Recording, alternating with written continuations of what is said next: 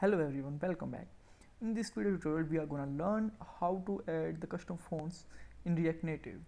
So here I have the Android device, so let's see how can we add the fonts for Android phone. So first of all, just go through the uh, Google fonts to pick any better fonts. So let's choose a font family from here. So what is okay, so we can use the open fonts. Actually this is my favorite one. Okay, select from the fonts, and okay, so I can download from here.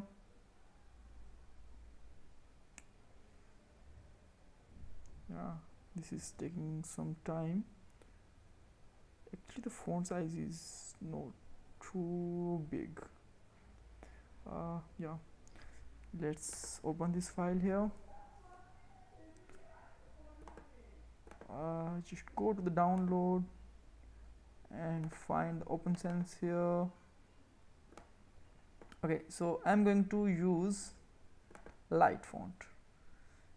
So first of all, just put it on the desktop.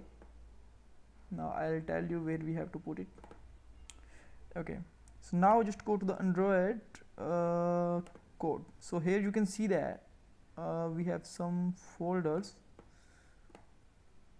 Okay, so go to the Android folder, and okay, okay, so we can go from here, so it could be easy for us to understand. Project, then go to the Android, then go to the app and src and main. After main we have the assets folder. Yes guys, and if you didn't find the assets folder in the main, then you can create it. Now I can create a new folder, fonts, fine for now. So I can copy from my desktop, copy from here and just put it here. So we can rename it. I want to make it, I'm going to remove the condensed light. So this is the OpenSense, just OpenSense for now. That's fine.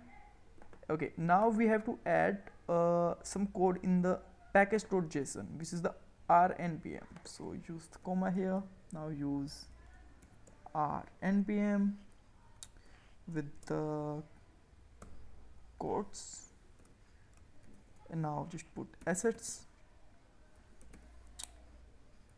which is also come with the quotes, and now use the path for assets.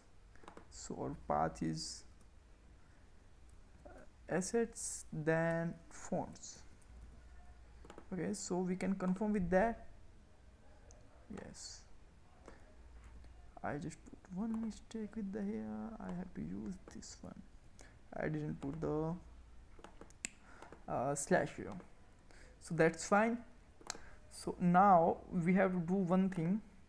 I have to go on the command prompt, and I can stop the running npm. And now I have to use React Native run Android. Okay, before this I can put the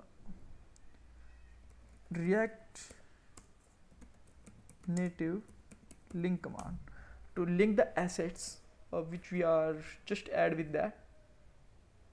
So it will take just few seconds, but yeah, this is scanned and everything is linked up. Now I have to use React Native run Android. So it will take just some time, and if you want to wait you can wait here, and if you don't want to wait you can skip the just around 20 seconds or 30 seconds from the video. Okay, why we have to use React Native run Android again, because we are changing in the core files of Android, so that our React Native need a new build which will add the new assets which is we add with the assets. So let's wait for some time, and it'll give you just it's ready for now within some seconds.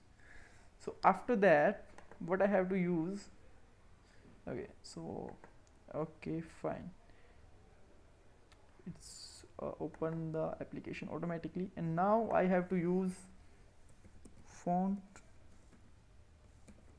family and use some font name. What was that?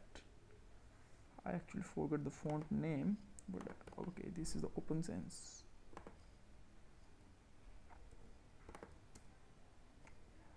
That's fine. Now save it, and you can see the changes here. Our font is changed. Okay, just I'm going to put some more pixel for better understanding. I'm going to just 28.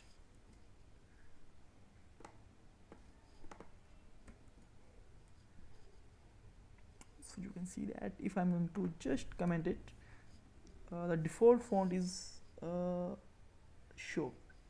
So just uncomment it and see the new OpenSense font. So this is the very simple tutorial with the add font in React Native in the Android actually. So the process of iOS is little bit different. I don't have actually iOS machine, otherwise I can show you. I'll show you just after some videos when I got my MacBook Air. Thanks guys, thanks for watching. Please don't forget to subscribe our channel, and please give a thumbs up to the video, and if you have any suggestions or any question, that put it in the comment section. I'll definitely reply that to you. Thanks guys, thanks for watching.